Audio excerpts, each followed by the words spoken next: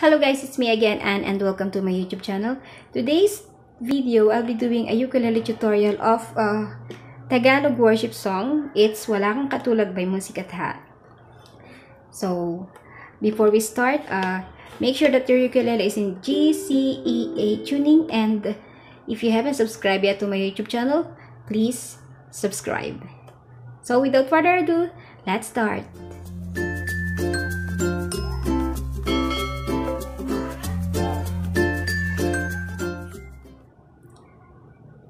Okay, so gagamit tayo ng 7 chords sa kantang to. And the chords are D, 2nd fret, 2nd, 3rd, and 4th strings, D, G, 2nd fret, 1st and 3rd string, then sa 3rd fret, 2nd string, G, A, 1st fret, 3rd string, 2nd fret, 4th string, G major 7, 2nd fret, 1st, 2nd, and 3rd string, G major 7, F sharp minor, 1st fret, 3rd string, 2nd fret, 2nd, then 4th string. F sharp minor, E minor, 1st string sa 2nd fret, sa 3rd fret, 2nd string, then sa 4th fret, 3rd string, E minor, and E7. E7, 1st fret, 4th string, 2nd fret, 1st and 3rd string, E7. And for the strumming pattern, it's down, down, up, and dalawa yung gagamitin natin. The second one is down, down, up, down, up. For the intro, ang chord progression is D, G, and A. So, ang strumming pattern is D is down, down, up, down, up. G and A is down, down, up. G, A. Sa verse 1 naman, ang chord progression is D, A, G, D, G, E minor, E7, and A. So, ang strumming pattern doon is lahat down, down, up na. Okay? I'll play it slowly, verse 1. Awitin ko A, lahat ng G sa D. Di kayang G, ilarawan, E minor, E7, okay? So, ganun yung verse 1. I play the intro and the verse 1. Intro, 2 times natin kakantahin. Ang i-play, D.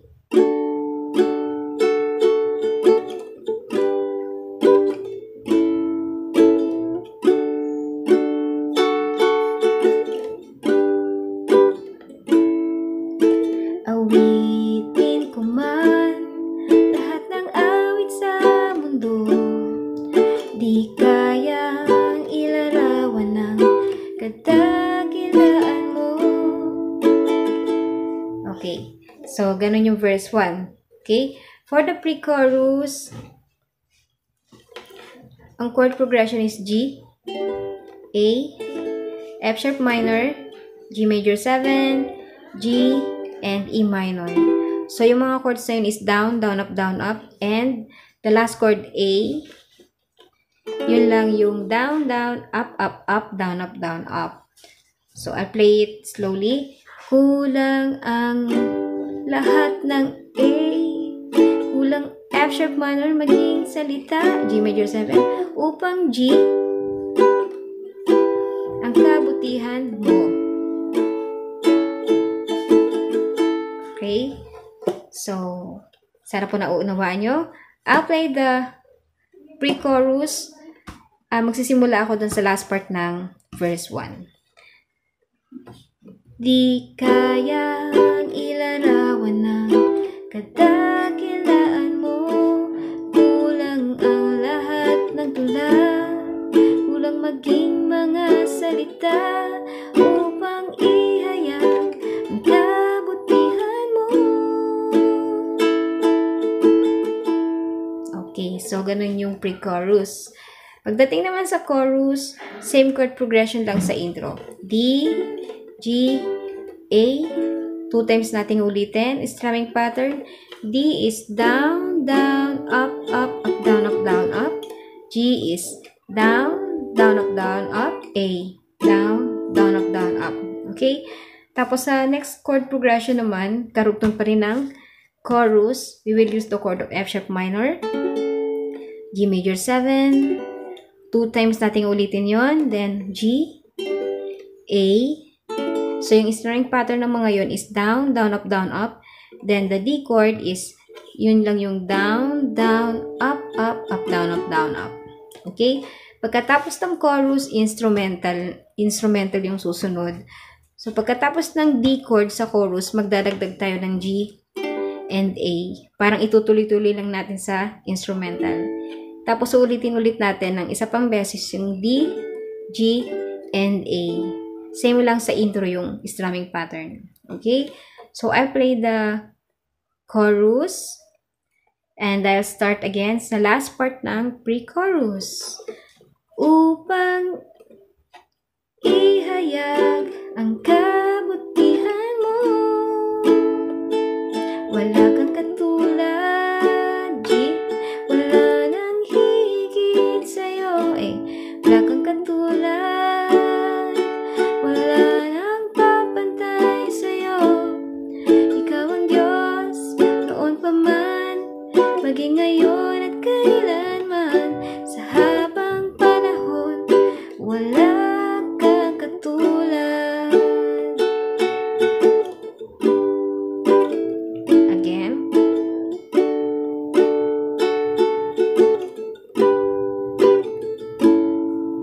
Awitin ko man. Okay, so yun. Pagkatapos lang ng chorus, instrumental, then repeat nyo lang yung buong kanta. Repeat the whole song. Sundin nyo lang yung chord progression and repeat. Then after nyo maulit yung buong kanta, repeat nyo yung chorus. Tapos, the outro. So, yung outro, ang gagamitin natin chords doon is G and A. So, ang strumming pattern niya is down, down, up, up, up, down, up, down, up. Then G. Ulitin nyo lang ulit. 2 down strum, down, down. A is 2 down strum, then 1 down strum. D.